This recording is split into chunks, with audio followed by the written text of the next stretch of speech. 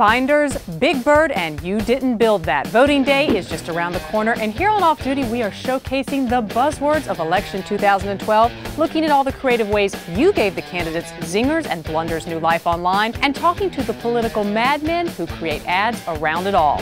And in case you're wondering who the celebs will cast their ballots for, well, we've tracked down some star-studded endorsements. I'm Wendy Bounds. Enjoy the show.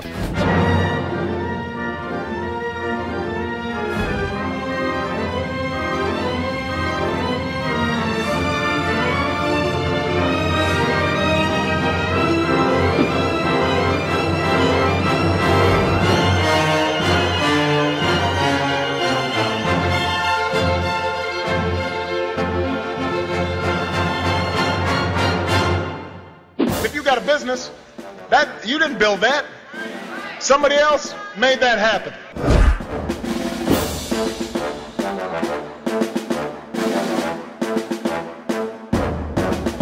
What do you want me to tell Romney? I can't tell him to do that. Can't do that to himself.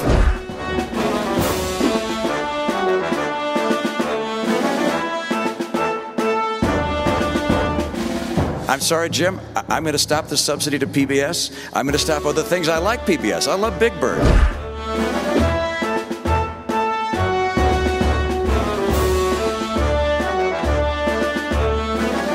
This is a bunch of stuff. Look, here's the deal. What does that mean, a bunch of stuff? Well, it means it's simply inactive. It's Irish. Exactly, it is. We Irish call it malarkey. Thanks for the translation. No, okay. We Irish call it malarkey.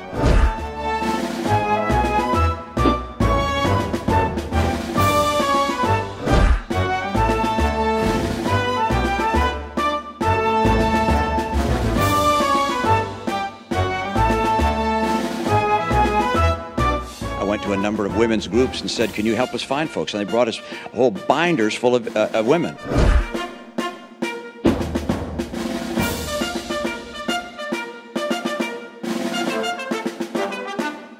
You mentioned the Navy, for example, and that we have fewer ships than we did in 1916. Well, Governor, we also have fewer horses and bayonets.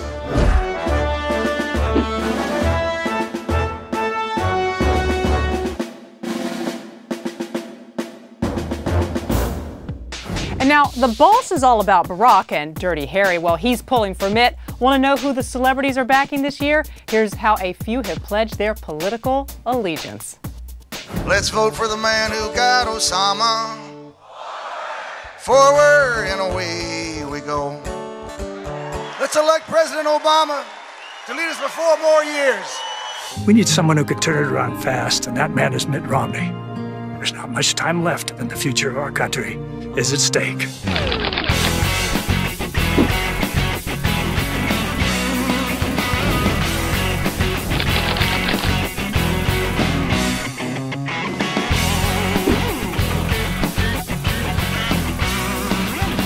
And the guy who created 4 million new jobs, that guy, President Obama and Michelle, are coming to my house for dinner.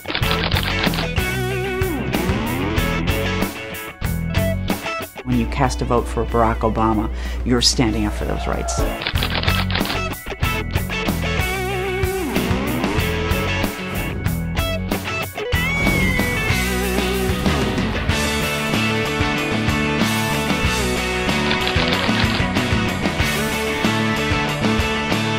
We look to history.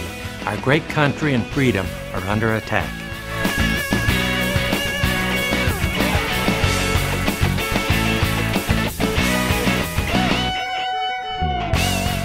This just in from the old red, white, and blue.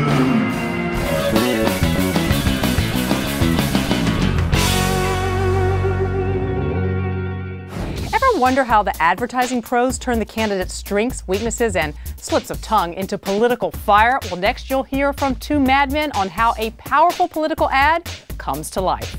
From Big Bird to You Didn't Build That, the American public has watched a raft of political ads this season capitalizing off of perceived speaking gaffes by the candidates. But when it comes to politics and advertising, who are the minds behind the campaigns? Well, you're going to meet two of them right now. We'll welcome Hank Scheinkauf. He's a Democratic strategist who's worked on ad campaigns for Clinton Gore, among many others, as well as Paul Wilson. He is CEO of Wilson Grand Communications, right now working on congressional ads for Republican vice presidential contender Paul Ryan.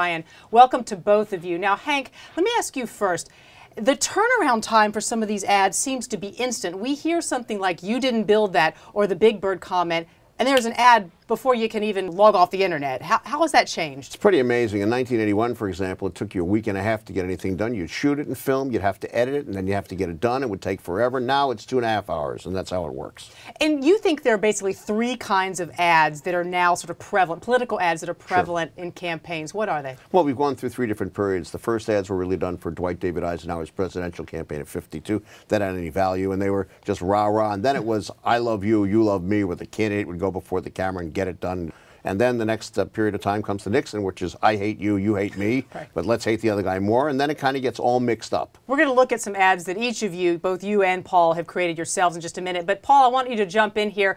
In general, are there some key points that you think today in our elections make a political ad effective? Well, we're going to find out which ones are effective, but we've certainly seen the trend, and it's about 80 to 90%. As we call them, negative ads, and they just proliferate everywhere. One of the super PACs I know for Romney said they didn't make any positive ads in the entire primary season. So that's the big trend in political advertising. Just nothing positive. Well, let's look at an ad created by each of you and explain what you were thinking, what your goal was. The first one, Hank, you created in 1996 for Bill Clinton, Al Gore, in their re-election bid. Let's take a look at that right now. The Constitution. Presidents have used the power it gives them to protect our values. That's why the 42nd president is vetoing the Republican budget. Their $270 billion Medicare cut violates our duty to our parents. Their $30 billion education cut destroys opportunity. Cutting environmental protection, increasing taxes on working people hurts us all. That's why President Clinton is vetoing the Republican budget, standing up for what's right, for we, the people. All right, Hank, I'm struck by a couple of things there. One, you've got the feel-good music in the background, but you've got a negative message kind of going on. So what was the strategy there? The strategy there was to reinvoke American values. Instead of seeing the activity around the budget as being one of politics, to put it in a context where people would understand, they would have very strong feelings about it. And I've always believed that emotions determine what voters will do, and here was a clear case of finding something very American, something very value-driven, that would get them to pay attention. You know how that election turned out. All right, Paul, it is your turn now. You are working on ads for Paul Ryan in his congressional bid, which he is also running in addition to running as the VP on Mitt Romney's ticket. Let's take a look at one of the ads you have made for him this season. We have a critical choice to make as a country. We are on an unsustainable path that is robbing America of our freedom and security. It doesn't have to be this way. We can have real personal and economic freedom. We can turn this thing around. Real solutions can be delivered. Your representative must put the next generation ahead of their next election. But it will take leadership and the courage to tell you the truth.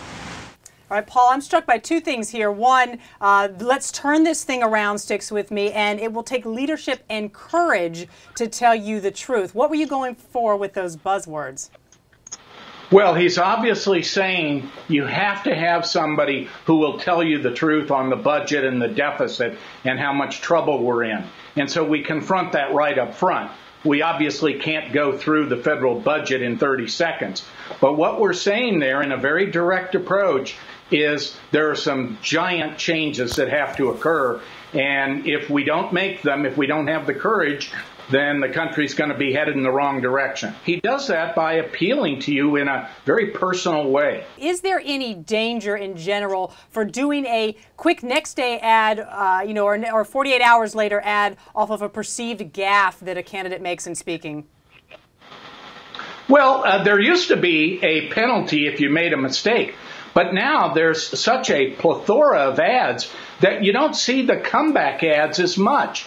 they have fallen off the radar screen. And so you'll see an ad and you just move on to the next one. So I don't see it quite as dangerous anymore. Let's take a look at the Big Bird Romney ad, which of course came after Mitt Romney made comments about cutting funding to PBS, and then sort of as an aside said, now I love Big Bird, but, and here was the ad that ran. Bernie Madoff, Ken Lay, Dennis Kozlowski, criminals, gluttons of greed, and the evil genius who towered over them. One man has the guts to speak his name. Big Bird. Big Bird. Big Bird. It's me, Big Bird. Big, yellow, a menace to our economy. Mitt Romney knows it's not Wall Street you have to worry about. It's Sesame Street. I'm going to stop the subsidy to PBS. Mitt Romney taking on our enemies no matter where they nest. All right. You get a chuckle, Hank, but you're a Democratic strategist. You didn't like this ad. Why? I don't think it's effective. I think it speaks to a very small audience, and it's not going. It doesn't really deal with the issue at hand. Now there was an ad cut in the Dukakis campaign in 1988, I think, that had a similar kind of tone, where they had 4 guys in the room and they were in the control room talking about how they were going to manipulate the election. Nobody got it. Right. I wonder how many people really get that ad. If they weren't listening to the debate, if they weren't listening to the debate, or they weren't clued in, they're just not going to get it. Although you'd have to not have been on social media at all not to have heard about the Big Bird comment. There's a lot of people who aren't. Paul, quickly, you weigh in on this one. Well, it's funny, cute, and fast, but we call it a boomerang ad, where they're actually talking about the message that Romney wants you to think about. And that is, they're talking about, well, do we make these very tough cuts? And it's coming forward. So it's coming to us in a few months. So I think the ad actually spins around and bites you for doing it that way. All right, last ad we're going to have you guys watch was an ad that came around around comments that Obama made in a speaking engagement, talking about how successful businesses rely both on the individual as well as sometimes public infrastructure. That came out with a "You didn't build that" comment. Let's look at that ad. The idea to say that Steve Jobs didn't build Apple, that Henry Ford didn't build Ford Motor. To say something like that is not just foolishness, it's insulting to every entrepreneur, every innovator in America, and it's wrong. President Obama attacks success, and therefore under President Obama we have less success, and I will change that.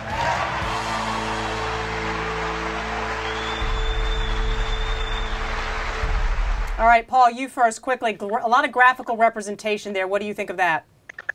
It's very graphic, very different. I kind of liked it. I was there at the convention when he gave the speech, and so it has a feel of both very modern but also old-time radio. You get to listen to it and imagine what that speech was like.